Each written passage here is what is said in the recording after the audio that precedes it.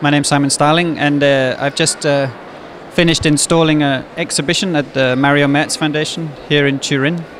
And it's an exhibition called the Inaccessible Poem, which in some sense refers to the moon.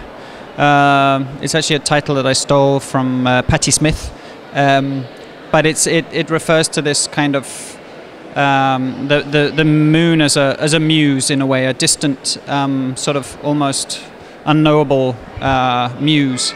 And the exhibition is, of course, being at the Maria Merz Foundation, sort of takes some, I don't know, it has a relationship, of course, to Maria Merz's work. One of the starting points was a big double igloo piece, which also has a title referring to the moon, which is something like the movement of the Earth and the moon around an axis.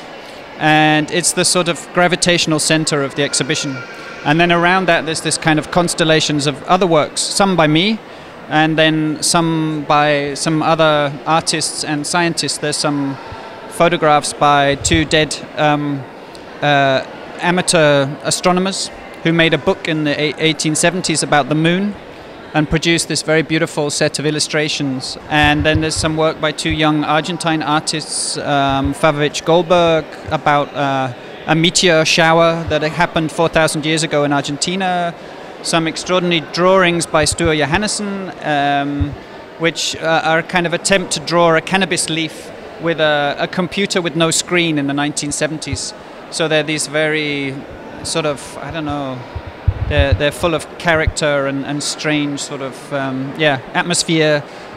He was working with IBM and on a very early sort of very basic computer, and it generates something very special. So yeah, it's in a way the exhibition is about the sort of the slippage that happens in sort of the creative process, something that happens between the conception of an idea and the realization of that idea, and the sort of and that slippage as being a sort of generative force in art making somehow.